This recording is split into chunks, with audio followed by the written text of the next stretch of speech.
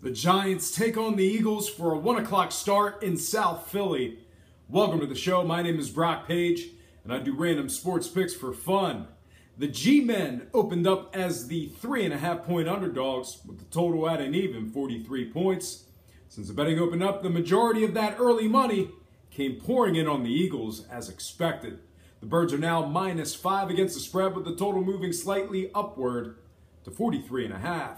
Currently, the Eagles are the moneyline favorites, and at the moment, the majority of the betting public continues to back Philadelphia with their hard-earned money. I think when it's all said and done, we could most likely very well see a closing number between 6 and 7 points. So if you're an Eagles bettor, I wouldn't pussyfoot around too much longer, but if you're liking the G-Men to bounce back, I think you're in a great spot here, and your patience is certainly going to pay off. Now, I'd fully expect you to catch at least 6 points on the Giants if you're going to bet it. But with that said, this Giants organization is struggling internally and when it comes to gambling. New York's 0-2 against the number overall, and they're losing by an average of 15 points per game through week 2. They're also going up against a Philly team who's 1-0 against the spread as the favorite, and they're averaging 25 points of offense a game. Meanwhile, on the other side, the G-Men are averaging less than 7 points a contest and have scored just 1 touchdown on the year. All told, the case for the Eagles can certainly be made, but before I go ahead and make my official pick, let's take a look at the scoring real quick. And when it comes to the totals, Giants games are 2-0 to the unders thus far in the year. Meanwhile, depending on where you're shopping, the Eagles are 1-0-1 to the unders themselves. All told, the case for the under can certainly be made in this one. And that's exactly what I'm going to do. I'm going to disagree with the betting public on this one and take the under 43.5. And when it comes to selecting a winner, I'm going to slide with the bettors on this one. I'm taking Philadelphia -5. I'm winning it outright for some moneyline cash. All told, I'm taking Philly and the under. Next game I have for you, it is going to be Atlanta at Detroit. The betting in this one opened up with the Falcons as the 3-point favorites, and the total at an even 49. Since the betting opened up, we've seen some of that early money coming in on the visiting team. Currently, Atlanta's now laying 3.5 against the spread, with the total remaining at an even 49. Currently, the Falcons are the moneyline favorites, and at the moment, Atlanta still holds the majority of the betting public's action. Speaking of Atlanta, they're going up against a Detroit squad who's been excellent in their outright victories as well as covering the spread. Detroit's 2-0 against the number overall, with both of those covers coming as the underdog. Detroit's covered in their lone home game, as well as going 1-0 as the official home underdog.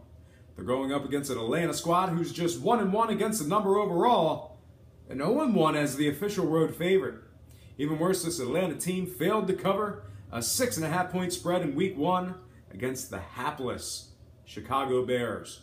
All told, the case for Detroit can certainly be made, and that's exactly what I'm going to do. I'm going to buy the hook and take the Lions +4, getting the job done against the spread. And when it comes to the scoring, we could see a lot of it.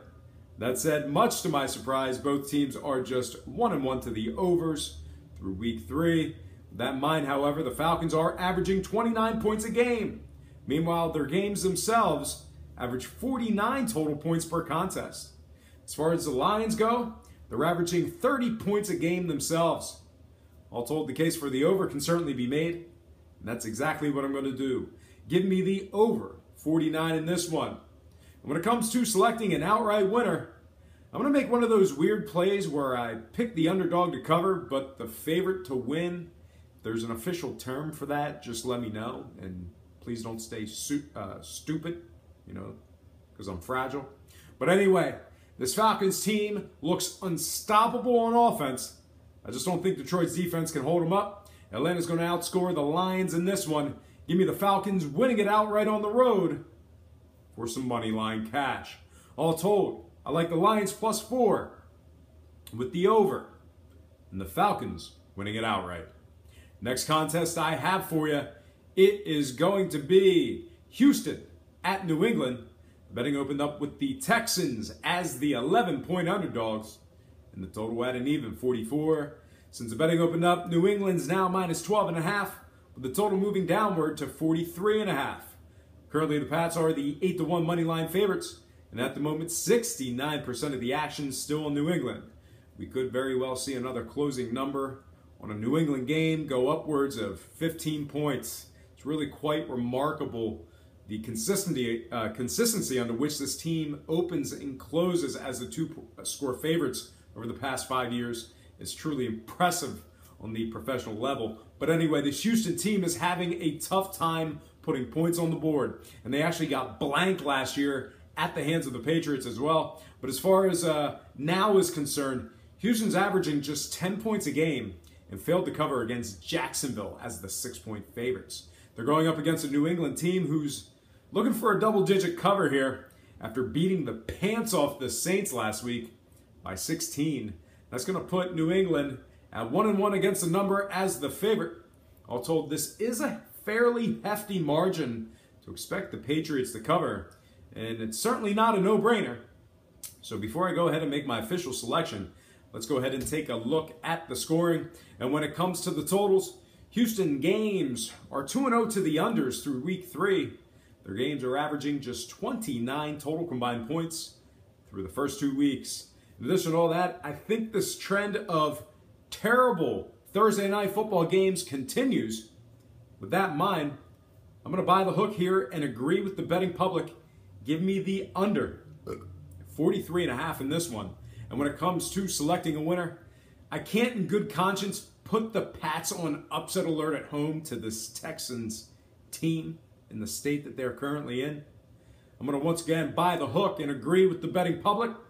Give me the New England Patriots minus 12 and winning it outright for some money line cash. All told, I've got New England and the under. All right, folks, I am going to slide into one of 2 Instagram quick picks. If you're not following me on Instagram, it's Brock Page IG. Cleveland's minus 1.5 at Indy with the total at 40.5. It's been a long time since the Browns have been favored. Can't ride with them, though. I'm buying the hook. Give me Indy plus 2, winning it outright with the under. And then I'm sliding into my next and final game for the show. I'm talking about Miami minus 6 at the New York Jets with the total at an even 42. Tell you what, Cutler's not incredible. But let these Jets linger. Give me New York plus 6 with the under 42. Miami wins it outright in a sloppy one at the Meadowlands. Once again, Jets plus 6 with the under in Miami for some money line cash. All right, folks, that is going to do it for me. But before I get out of here, I have to remind you that I am not a sports betting expert, nor do I implore you to take any of my picks. A wise man once said, good ain't free, and free ain't good. For some reason you decide to use the free information on this program, you're utilizing it at your own discretion. Most importantly, if you're betting any of these games, do it safe, do it responsibly, and most important, have fun. For Brock Page Productions, I'm Brock Page, and have yourself a positive day.